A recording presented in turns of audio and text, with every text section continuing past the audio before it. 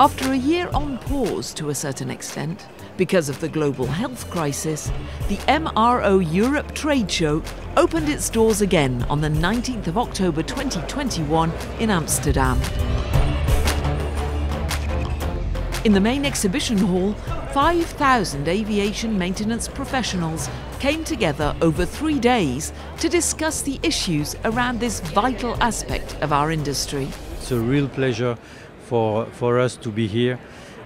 We meet our customers face to face, airlines, customers, partners. Spare parts, maintenance, repairs. Liebherr-Aerospace's MRO activity covers many different products destined for passenger planes, business jets and helicopters. And after 2 difficult years, the fact is that the workload is growing again.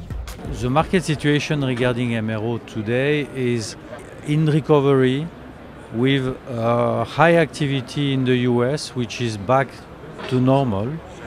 In Europe and Asia, especially Asia and China, due to the COVID restrictions, we will see this recovery more in 1 to 2 years.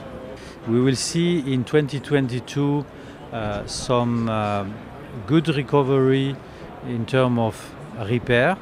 The spares activity will take much longer time, around 4 or 5 years. To support its clients on the road to recovery, Liebherr-Aerospace has a strong maintenance network stretching all over the globe. And as part of their environmental approach, their MRO activities are increasingly eco-responsible. As you know, the maintenance activity involves a lot of chemical process, use of water, and so we have developed a lot of repair process which are eco-responsible. We will also apply in full the REACH requirements, which is a requirement linked with the use of chemicals.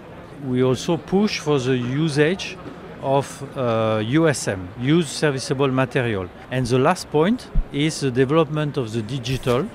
Thanks to a new customer service platform, e-learning training courses and predictive maintenance services, Liebherr-Aerospace offers both efficiency and eco-responsibility.